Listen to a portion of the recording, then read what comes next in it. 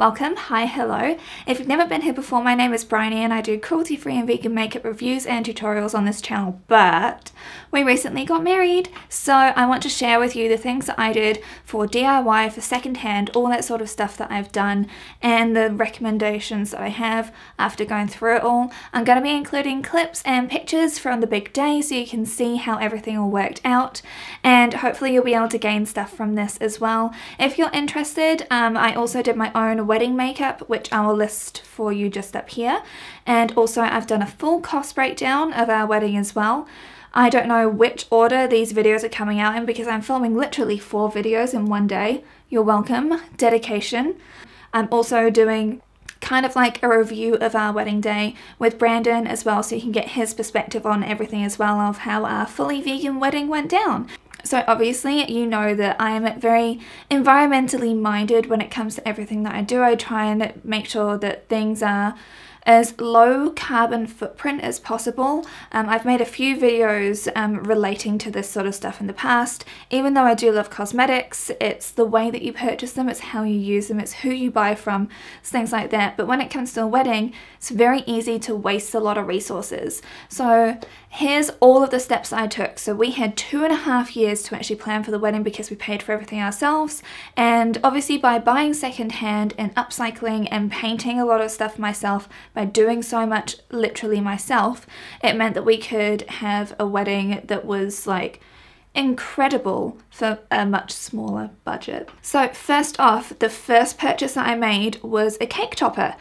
I know this sounds really weird, but all you need to do is like disinfect the stick, and it cost me 10 bucks to have this beautiful always and forever cake topper, and that's literally like the poem that Brandon proposed to me with. We're including those words, and we included them in the vows that we wrote as well. So yeah, it was really sweet. So for me, it was a no-brainer to pick this up. So I actually got that from one Facebook group. So I live in New Zealand, if you don't know, and so there's these buy, sell, swap and free wedding groups. If you can get a secondhand cake topper, do it. Like, I'll be selling it on as well. Like, obviously you just disinfect it and then you can reuse it and you're totally sweet, good to go.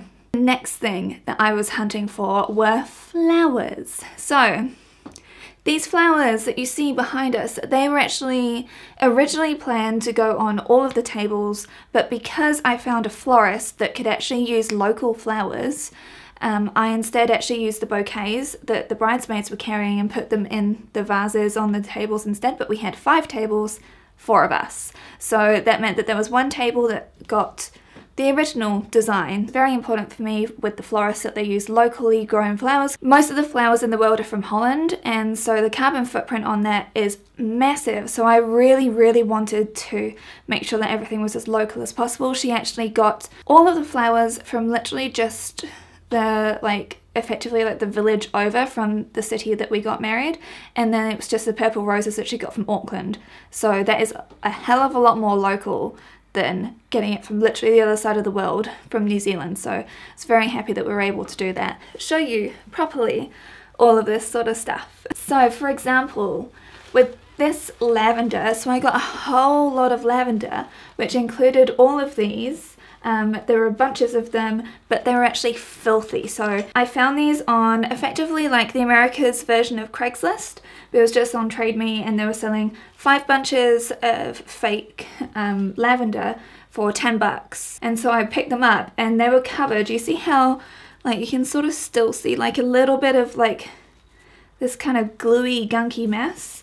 So I literally washed them twice. Yes, I was washing fake flowers. Yes. That's the life that I have been living. The roses, I got heaps and heaps of roses for $30 for all of these, and I managed to pick up all these other flowers and other greenery. Like this greenery was $5 for a stem of it, and it was like massive stems of them.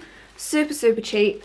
And so I literally just spent 2 years getting these, so you can really see what you can find. Also because I knew that I was going to be making the signs myself, or at least, you know, like upcycling from whatever signs I could find, I wanted to get like small fake flower packages, you know, like the ones where they're kind of more individual. Again, I went on to Trade Me and I was having a look for ages. You have to do a lot of scouring with stuff, but at least if you're online shopping, or online thrifting, I guess, because there's not very many decent thrift stores here in New Zealand and you don't get very high quality fake flowers here as well. That's something that's really lacking, let alone for secondhand. So there was this guy that was actually selling like a box of like just loose flowers, like loose fake flowers. So I picked that up for $15 and that meant that I could decorate all of our frames with that as well, and it turned out beautifully. I already knew the wedding colors that I was going to go for. I knew that I wanted to have like a dusty pink. I knew I wanted to have some light pinks in there. White was going to feature,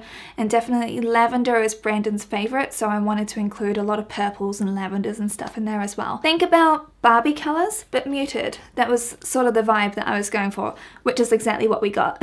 The next thing that I bought, so you've seen the pictures of our aisle. It was so cute, and the boys actually set those little hearts up, but those hearts on sticks, that's also secondhand, so I picked those up for 30 bucks. I didn't really want to have like a full runner or anything, but I wanted something that was like setting the scene, and I didn't want to spend heaps on getting flowers to go on all of the aisles and do all that sort of decoration stuff because it was just too much. Little hearts on sticks, you can make them yourselves. I believe it's just like a few skewer packets, and then you have to effectively, if you have like a heart stamp, you can actually cut them out yourself and do that, but getting a heart stamp here in New Zealand is very challenging unless you are confident enough to be able to like cut out that shape perfectly.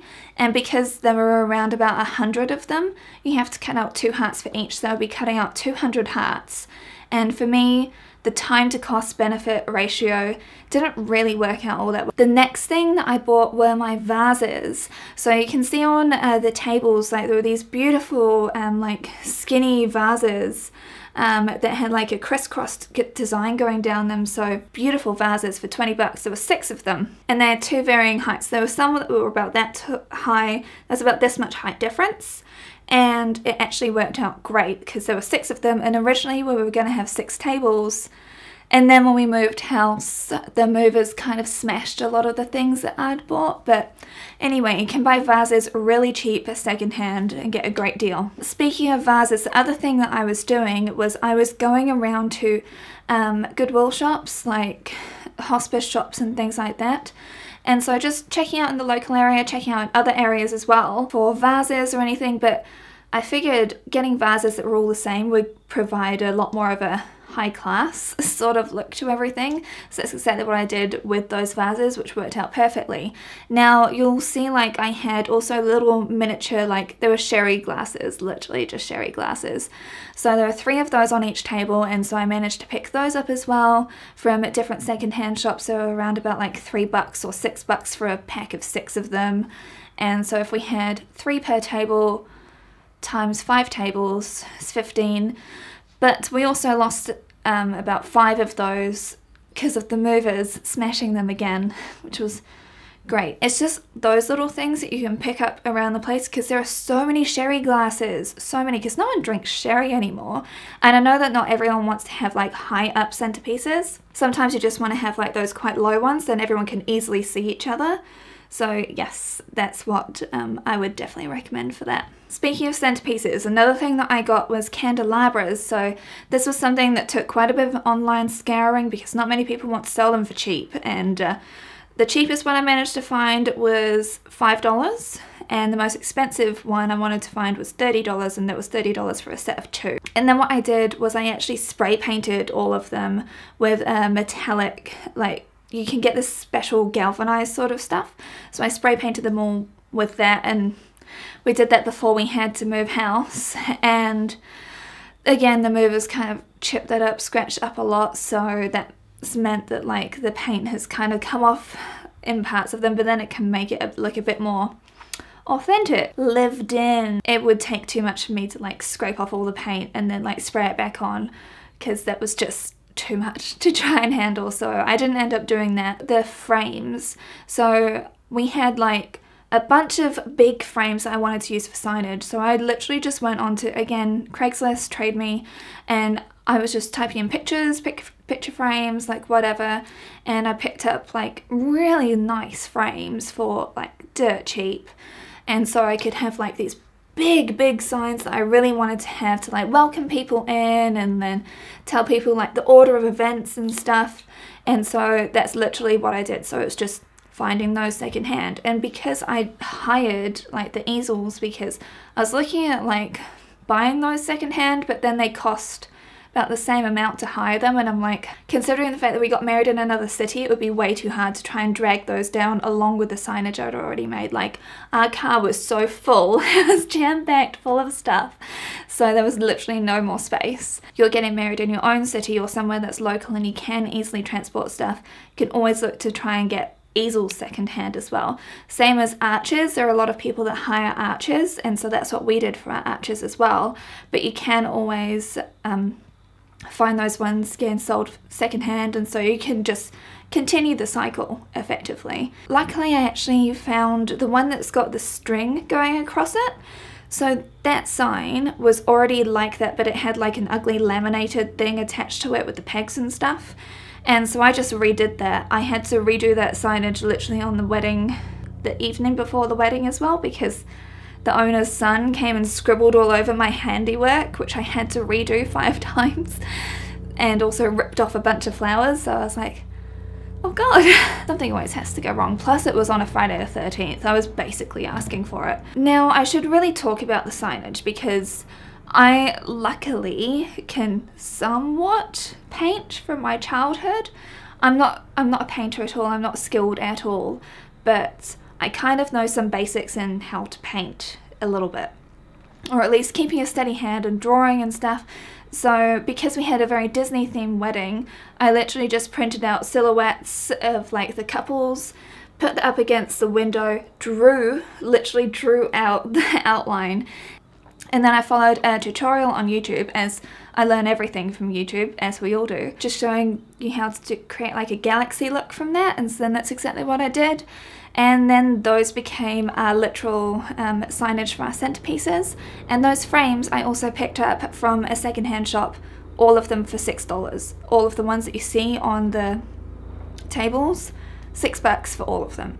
Like, you can get things for so cheap, and the ones that didn't have a stand at the back, literally I just like put a bit of tape around them and then leant them against the vases, because that was the whole intention. It was just they're just going to lean against the vase, and that's fine. That was done.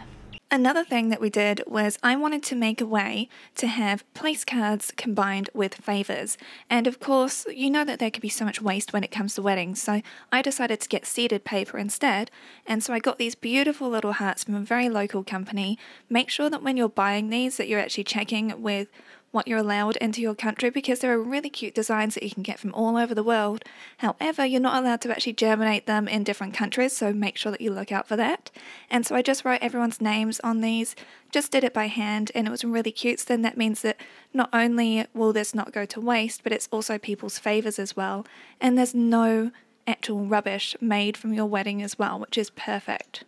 So I managed to pick up 2 giant sheets of paper for about $7, I think it was, like high quality paper. So then I actually just traced everything out, drew it up, and worked with Brandon to make sure that he liked what I did for the order of events, and also for Welcome to Our Unplugged Wedding. In terms of the stuff that I wanted to get secondhand, but I actually found out it was a lot cheaper to hire instead, that's kind of what I want to talk about right now. When it comes to hiring things, I found it a lot easier to hire an arch, hire the candy floss machine, hire the wishing well, hire the easels as well. So those sorts of things, it's much easier to just hire them, as opposed to having to haul yourself or your car, or if you have the ability to have a trailer, because if you don't have a trailer, it limits the amount of things that you'll be able to actually buy secondhand if you don't have a trailer or access to a trailer, or at least a massive car. One thing to note when you are renting stuff is the fact that you need to make sure that the stuff is clean before it goes back. Like with the candy floss machine,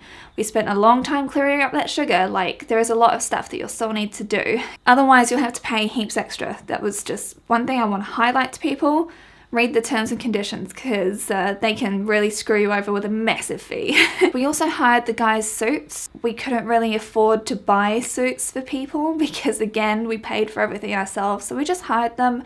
They worked out really great. Like, they weren't uncomfortable on any of them. It's like, sure, they don't look like they're wearing Armani, but we don't have an Armani budget. They all looked really good. Everyone felt comfortable on the day. It included a shirt, and it was around about $750 for a two-piece suit for all the guys, including a shirt and the tailoring, and also a three-piece suit for Brandon. So that was for 4 sets of suits and shirts. That's a really good deal. The bridesmaid dresses in New Zealand, you don't really have places that you can hire them from unless you are about a size 6 to an 8, and which is around about a size 00 to a size 2. If you're not fitting in those categories, there's no way that you can hire dresses.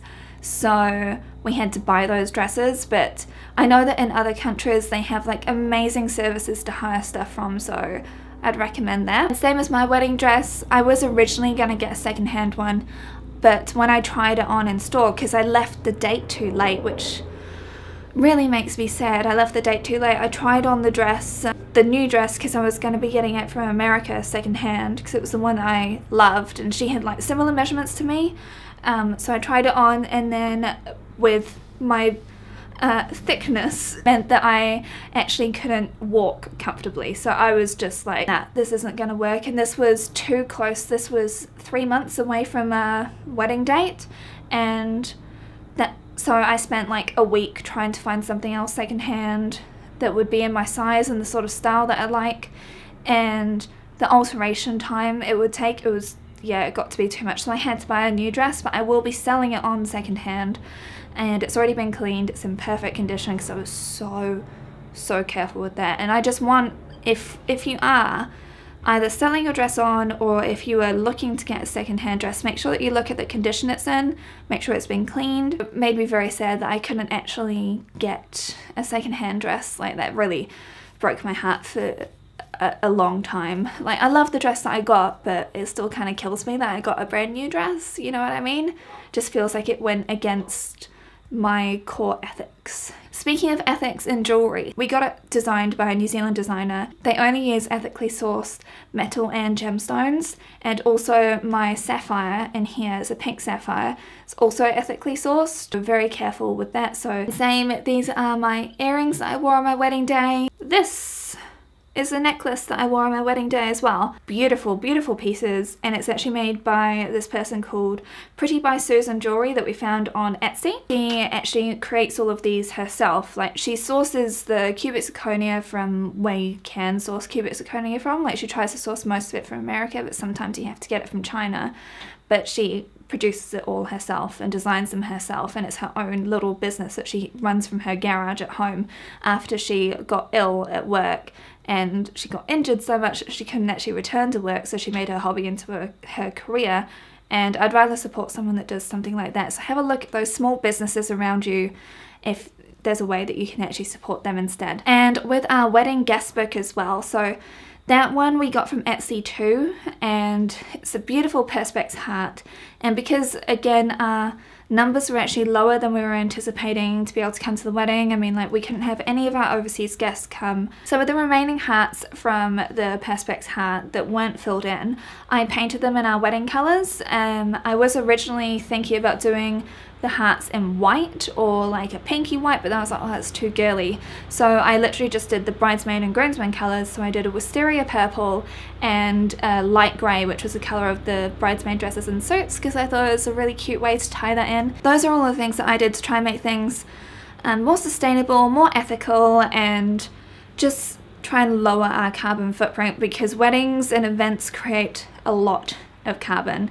And I'll also link down below a website that you can actually offset carbon credits as well if you're at all interested in doing things like that. I think that is everything I have to share. I don't think that we can carry on any longer. Amazing, perfect. So that is literally how we managed to pull off our wedding in a more eco-friendly, sustainable, recycled, upcycled, rented sort of way.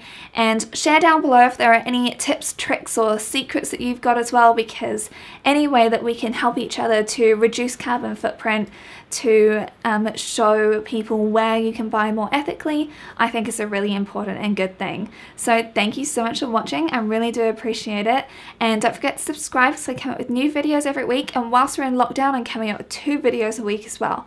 So I'll see you lovelies again very soon. Bye!